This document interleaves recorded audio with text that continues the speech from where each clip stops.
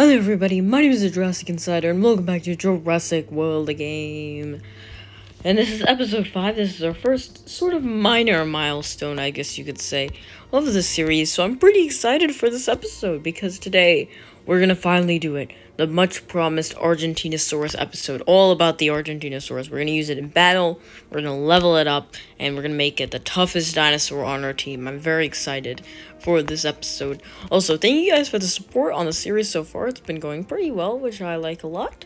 And sorry about last episode, it was a little bit different than what I normally did because my friend was over, and I decided, hey, it'd be funny if he was in the video, so I put him in the video, and we just laughed a lot. It was a fun time. It just wasn't the most professional episode, so apologies if you didn't like that style, but I'm back, just me by myself.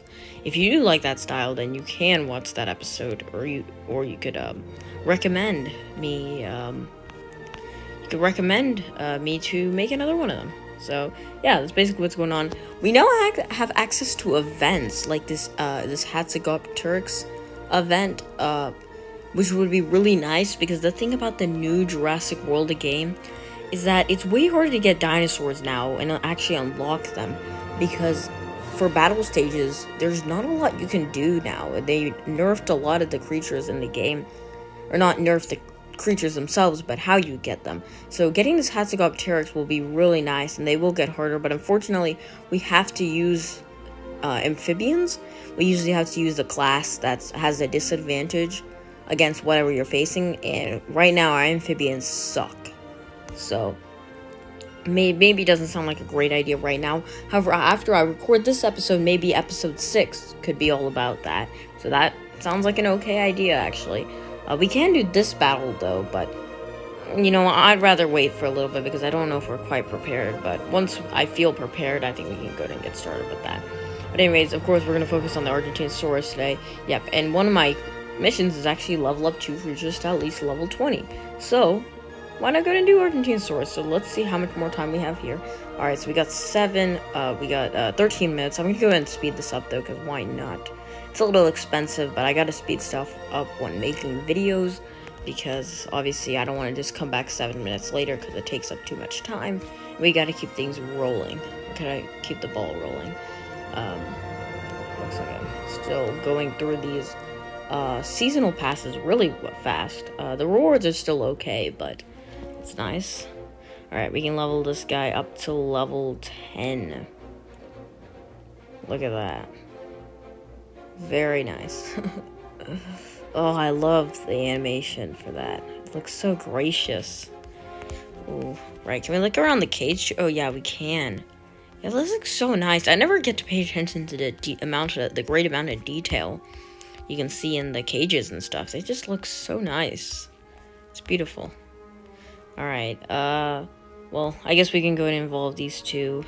But for 40, speed up. Can we do it on the first try? Aw, dang, we were so close. Makes me angry. Okay, there we go. Okie dokie. Alright, we got a level 11 Argentinosaurus. Looks like we got another mission as well. And then we can level him up. Oops, another one. Level him up. And let's see what the evolution fact is, actually. The Argentinosaurus is one of the largest... Oh, wait, I already read that one, sorry. Did you know that when the Argentinosaurus was discovered, its leg fossil was mistaken for a giant piece of petrified wood? Oh, yeah, I remember reading about that once. Yeah, that's pretty funny, because it was just so big. Oh, look at that. Oh, it is beautiful. That's the thing about Jurassic World, the game, or just, I guess, dinosaurs in general, but more about the game. It's like... I think a lot of people who go through playthroughs really just more or less kind of just go through the game, because just play the game. They don't really look and stop to marvel at these creatures, which is the reason why I think Gaming Beaver's Jurassic World the game series is so successful, is because even though he went from pretty low source material, like, not to knock anything down against him, but his editing and his thumbnails are just about, like, average, you know, they aren't anything, well, his thumbnails are good, but he doesn't really edit his videos all that much, so it's really all about the fact that he takes this, you know, not very well known source material, this not very known game, but still manages to turn out good. A lot of that has to do with quantity, of course, because he has like 500 something episodes, or maybe even 600 at this point. So it's pretty incredible. But if you just take a look and start marveling at these creatures, the designs of the creatures that the games make, the models, they're really incredible. And I think you should definitely take a look and appreciate what they've done for us, Ludia. As much as they frustrate us sometimes, Ludia, they're great animators. What can I say? Anyways, enough of that sappy stuff. Let's see what he can do in battle, though. I'm excited. Okay, we got the Guanlong, Tropicanatus, and Triceratops, and we can unlock the Guanlong. Ooh, it looks like Argentinosaurus is our strongest dinosaur. It has way more health than the Majungasaurus, closer to Triceratops, but it also has... Yeah, it's only a little bit better than Triceratops. It only has 1 extra health, 3 extra health and 1 extra attack, but still, it's pretty good. And it doesn't have nearly as much attack as Majungasaurus, but it's not too shabby either. So obviously, we probably want to put in a amphibian, but we don't really have a good amphibian yet, so I think that's probably what we're going to focus on. And then if we do this, we can also finish our mission if we make a level 20 Limnosceles. A reptile-like amphibian, Limnosceles is Greek for marsh-footed. Alrighty. And then we can feed him. There we go. Nice. Okay. We should probably finish it up. These amphibian cages look so cool, like, genuinely. They're a little bit small. I don't know why they make the carnivores and the amphibians so small. I think they should make the cages different, like, sizes. It helps with consistency a little bit. But I wish for, like, in herbivores, like, they made the the sauropod cages a little bit bigger. And things like that. But anyways, yeah, we should go ahead and probably evolve the second one here. And then we can fuse them together. Hopefully first try. Yep, first try. Nice. Limnosceles is not one of the nicest looking ones. It's kind of a little wrinkly. Alright, reptile-like amphibian, Limnosceles is Greek for marsh... Oh, sorry, I keep doing that. Due to their stubby legs, which limit mobility, the Limnosceles tend to hunch a slow-moving prey. Yeah, I can imagine. Alright, let's see him up to level 20. Perfect, we finished that mission too. There we go. Nice, we're on our way to level 10 pretty soon. Log entry number 8. Preparations for the new experiment underway. Claire is confident we'll receive better funding if a positive article is published. Alright, episode 4 on the horizon. So it looks like Dr. Wu is going to be providing us with most of the missions now. Place a newly hatched creature. That won't be too bad. Connect 2 buildings with roads. Again, not bad at all. We can focus on those. Hold on, let me go ahead and get... do we not want to hatch the Nundasuchus? We can go ahead and do that. It might take a while. Yeah, it's like 3 hours. But I don't think it's a big deal. But now we can go ahead and fight... not that battle. This battle. Right. Alright, so we can put in a Limnosceles, obviously. And then we can put in our star Argentinosaurus. Oh, even better, actually. Let's put in a meat shield as Limnosceles. And then we could put in our actual Limnosceles. And then Argentinosaurus can hopefully take out the rest. Hopefully. I don't know if I'm playing a little bit too confidently, but I really wanted to see Argentinosaurus's power this episode, because I promised it in either the 3rd or the 4th episode. I think it was the 3rd. I really want to see it, because I think she's like the coolest herbivore of the commons and rares, honestly. She's like one of the best starter ones. I'm sorry I refer to herbivores as she's all the time and everything else as he's. I'm not like sexist or anything. I'm not trying to say like, you know, oh no, only boys are all the tough carnivores. It's just kind of habit. But I swear I don't truly believe that, because as we all know, a bunch of the carnivores in Jurassic, the actual films are female. I mean, Rexy's a female. Yeah, who else? I don't know what I'm doing, honestly. I'm losing my mind because I'm talking. It's really hard to talk and do battles because this really provides high concentration. So if I ever I'm not gonna talk a lot, basically. Alright, looks like we're gonna have to switch. And I think he had 1 block. Yeah, so I'm not gonna talk a lot during battles, so don't get offended. And yeet, you're out. Alright, it might have been a bad idea to go for 4 reserves because I think Argentinosaurus might go out here. I hope he doesn't go for all 4. Okay, thank God. Thank God. Alright, we can go for this. That seems not too shabby. So he probably has 6 right now. Hopefully he will go for all 6 because I don't think all 6 can kill me for sure. Yeah, I don't think 2 can kill me. Yeah, so barely alive. And then I can switch out for Limnosceles. And he can deal with him because he has no blocks. I think 2 won't. Oh, it does. Okay. 2, and then we can do a block because why not? And he's done. Nice. Alright, and all we got to do with the Triceratops. And I actually hope the Triceratops kills me here because, well, he can't, technically. I don't think so.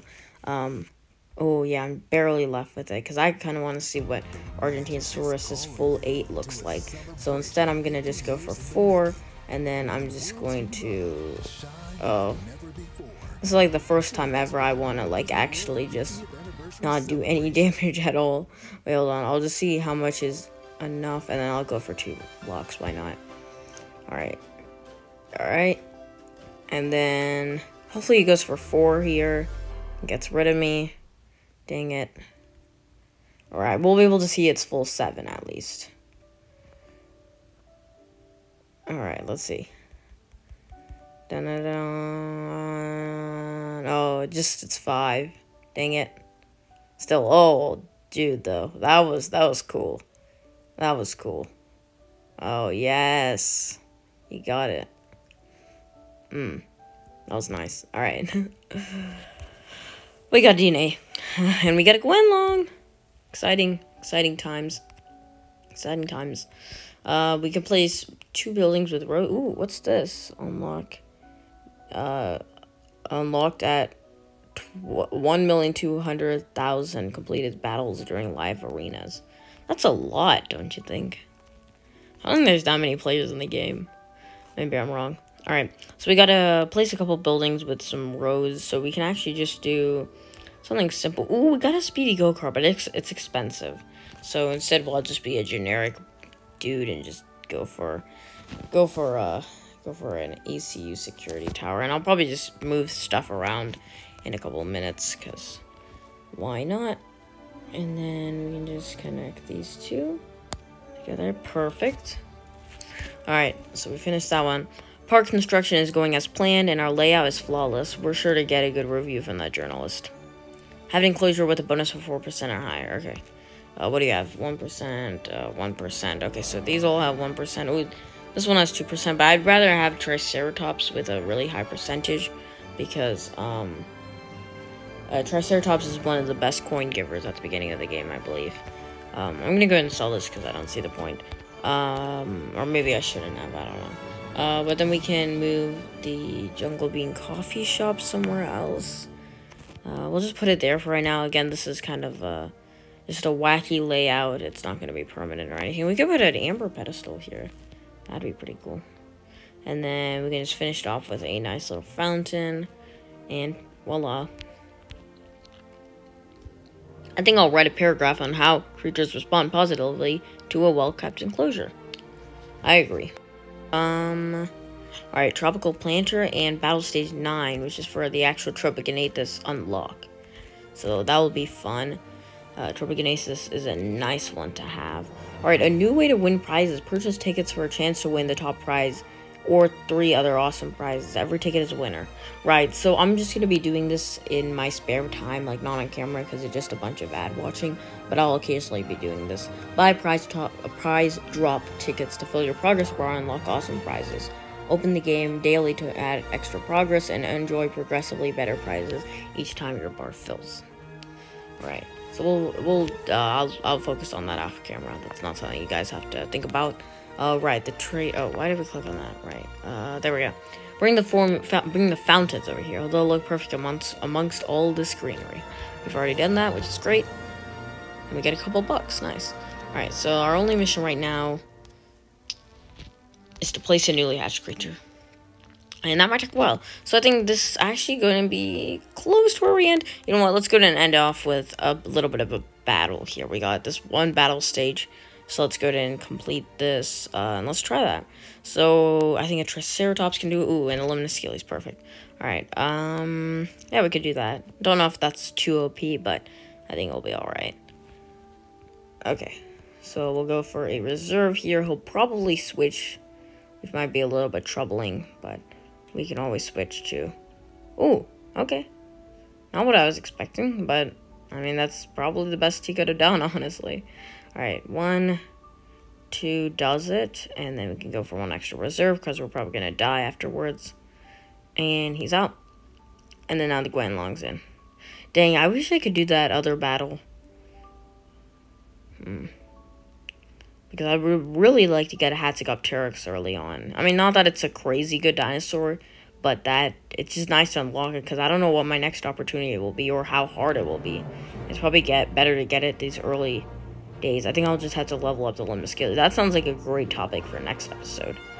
But there we go, the Limnosceles. Because this, last episode was Argentinosaurus's, this episode was Argentinosaurus's big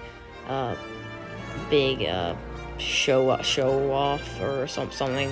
Yeah, it was his big episode, or whatever you want to call it. It's a big episode, and I think next episode should be about amphibian / Limnosceles, mainly Limnosceles, because I don't think we earn the what is it called, the Diplocalus, until like a couple of I think it's battle stage 11. I might be wrong though, so.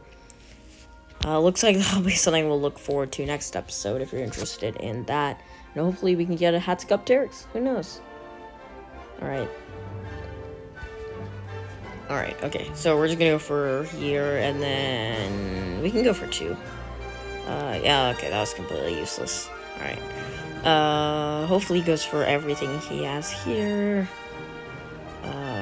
Oh, no? Okay. So I think we're gonna go for 4 here, and then we go for 4 attacks. Right, we just took off a little bit of his health, not a lot though. Definitely not a lot. But I'm hoping he goes for 4 finally. Yeah, there we go. Perfect. Alright. Alright, now it's the other Limnosceles, and he's pretty much just gonna mop the floor with them. So 1, 2, we'll take 4, and then we'll take 2. And whoop. And then the Majungasaurus be here. And yep, I don't think it can really do anything at this point. We have way more health. Not way more health, but a good bit more health. Substantial amount. And then just a lot of attacks. So, ooh, we get to see Limnosceles full 8. Unless he blocked. I don't think he blocked. Yep. Oh. Oh, look at that crocodile. Oh, sorry. I need to correct myself. 930 damage. That's pretty good for a level 20. I think Majungasaurus did like 1200 last time, though. That's impressive. Alright, ooh, lots of food. I forgot this was a food pack. It's really not a lot of food when you really think about it, but it's okay. It's a decent amount. But I think that's actually where we're going to end off this episode of Jurassic World the game. So I hope you guys enjoyed. I know it was a little bit more relaxed and laid-back episode compared to the last. Maybe even a little bit boring, and if that's so, make sure to let me know. And I'll just see how well this video does. And if it doesn't do that well, then it will just be an indication that this was just a boring episode. Or it just might be because the past few episodes have been kind of in the below 10 range. Which I'm not complaining. I'm just saying that's like the average amount. It's like less than 10 views. But that's going to be it for this episode. So I hope you guys enjoyed. I'll get this episode out as soon as possible. But it will be today, obviously, or the day that you're seeing this, or the day that it was published. It's Monday. It's Monday. Alright, anyways, I'll see you guys next time. This is Jurassic Insider signing out.